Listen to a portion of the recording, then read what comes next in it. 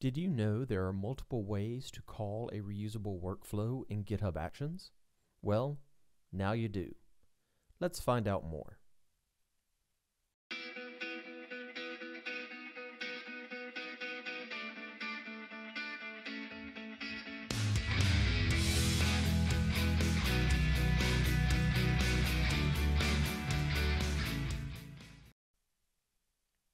Hey y'all, I'm Mickey Gousset, and in this video we are going to look at the different ways you can call a reusable workflow. Now before we jump to a demo, let's get an understanding of what those are. A reusable workflow is called using the uses keyword, in a similar way to how you call an action in a step. However, there is a big difference here. The reusable workflow is called directly within a job, not from a step. For all practical purposes, the reusable workflow is the job. The first option is if the calling workflow and the reusable workflow are in the same repository. In this instance, you reference the reusable workflow via a local reference. For example, ./.github/workflows/filename. You basically path to the file name of the reusable workflow. In the example below, you can see I'm calling a reusable workflow called reusableworkflow1.yml. You'll notice that I'm not specifying an @ or a version of the workflow. When calling a workflow from the same repo, you don't have to do that. Instead, GitHub Actions is going to use the reusable workflow file from the same commit as the calling workflow. The second option is if the calling workflow and the reusable workflow are in different repositories. In this instance, you reference the reusable workflow as owner/repo/.github/workflows/filename @ and a reference. You are still pathing down to the reusable workflow, but now you are needing to provide a reference so that GitHub Actions knows exactly what version of the workflow to use. You have three options: a commit SHA, a branch name, or a release tag. In the example to the right, you can see we are referencing a workflow file using a release tag. Okay, now that we've covered the concepts, let's go see this in action. Yes, pun intended. To get started, let's look at how we would call a reusable workflow that exists in the same repo as the workflow that is calling it. So here we are in my repository, and if I go into my .github workflows folder, I have the my starter workflow. And if we look at this workflow file, it's very simple. It is triggering on workflow dispatch, which means I'm going to trigger it manually. And there's only one job. That job is called call workflow in local repo. And that job has a uses statement. And since I am calling a workflow that is in the same repository as this workflow, I can reference it by just saying ./.github/workflows, so going to the workflows folder, and then listing the reusable workflow. And this will call a version of the reusable workflow that is on the same commit as this file. And I'll prove that to you by doing this. First, we will let's go look at what the reusable workflow does. And here the reusable workflow uses the event workflow_call, which is what says this is a reusable workflow. And I've got one job, RU1 job1, runs on Ubuntu latest, and all it does is write something out. In this case, I am reusable workflow 1. Now, I also have a branch, feature branch. And if I look at this same reusable workflow file on the feature branch, you'll notice that it echoes out I am reusable workflow 1 on the feature branch. So to show you that even though we haven't provided any @ version information, that it does use the same version of the file that is on the same commit, if we go to Actions and we go to My Starter Workflow and we execute this on the main branch, and then we execute it again on the feature branch,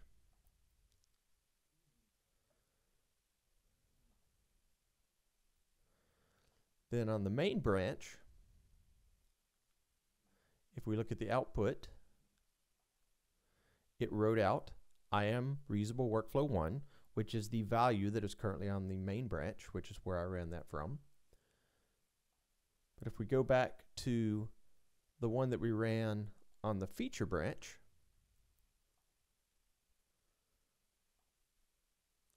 then it writes out I am Reusable Workflow 1 on the feature branch.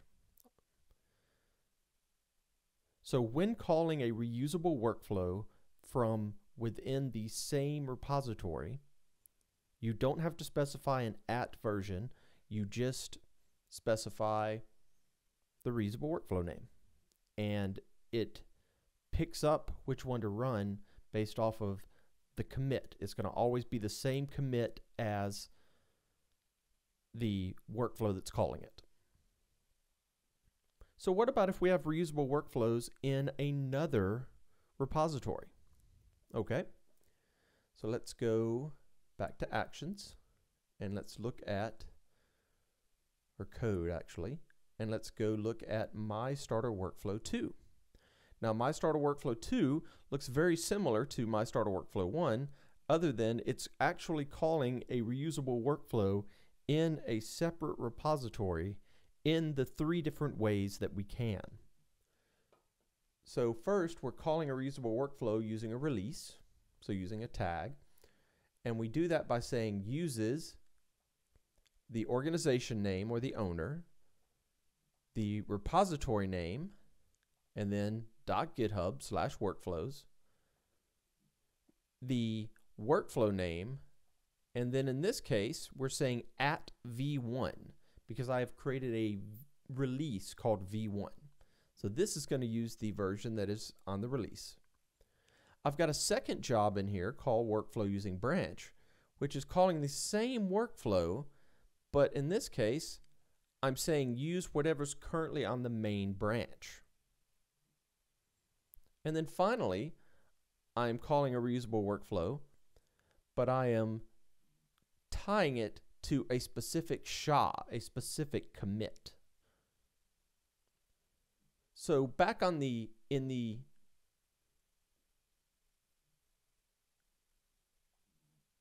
YouTube video demos 2 repository, I have a single workflow file. Now the workflow file that's on the current main branch will write out I am Reusable Workflow 2 on the current main branch. Okay. Now remember though that I also have created a release, a v1 release. So if I look at the tag, the v1 tag, and I look at the file that's on that tag, you'll see that it should write out I am Reusable Workflow 2 specific release, so it should write out something different. And then finally, if I look at, let's switch back to the main branch, the commits, this is the commit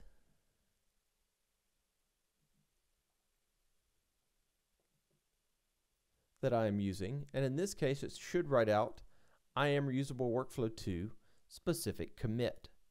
So I should get a different message for each of the ways that I'm calling this workflow file to show that it is calling from different areas. Let's go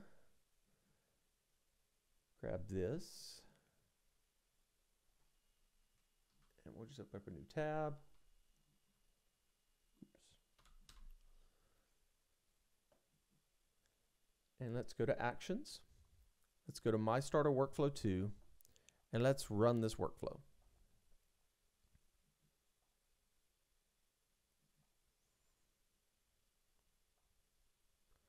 Oh, something happened.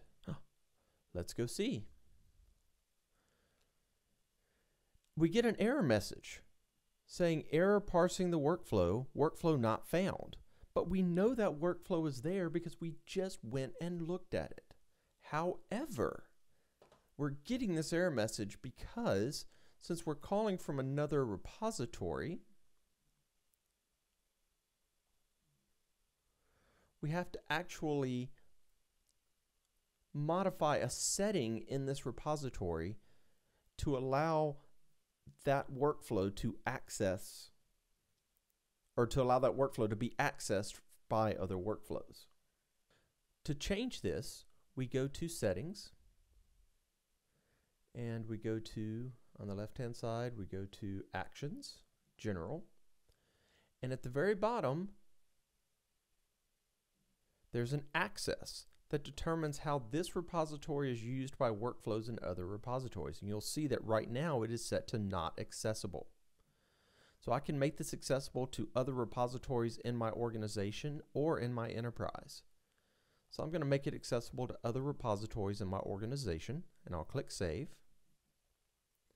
And if we go back to where we tried to call this, and we select My Starter Workflow 2, and we try to run it again,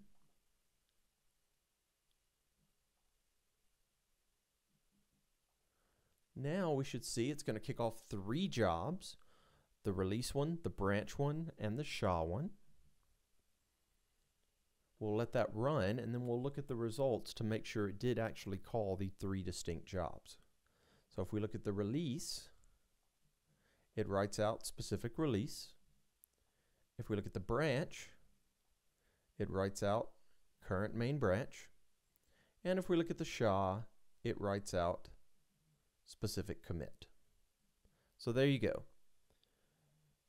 Multiple ways to call a reusable workflow that is located in a separate repository. Just remember to set that permission so that you'll have access to it.